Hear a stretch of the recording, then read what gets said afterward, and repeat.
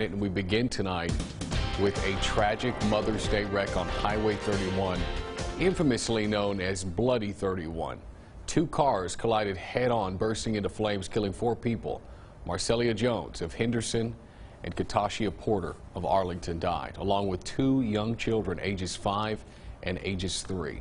Fox 51's Sarah Allegre gives a close look at the dangerous history of Highway 31. It's a highway many cars fly down.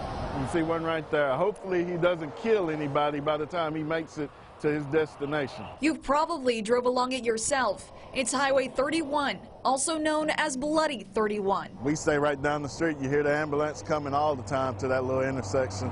Randall Doss lives close by, where tragic wrecks are all too common. I myself avoid coming on 31 as much as I can because I know what this can lead to. On Mother's Day, a day meant to celebrate giving life ended in the loss of 4. The driver of a Nissan, Marcelia Jones, drove into oncoming traffic and collided with Katashia Porter, along with 2 children, a 3-year-old boy and a 5-year-old girl. Anything can happen at any moment in time. This sad situation that happened the other day, and it involved children.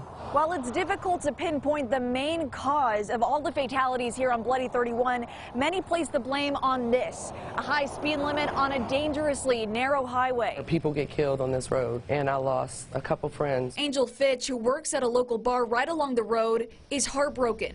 Sunday's wreck hits close to home. It upsets me because you can lose someone so fast. East Texans now left with this plea. Please slow down. Please, please slow down. To save your own life and someone else's. Sarah Allegre, Fox 51 News.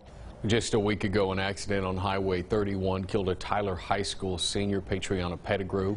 It was a similar head-on collision. That wreck left 2 others in critical condition.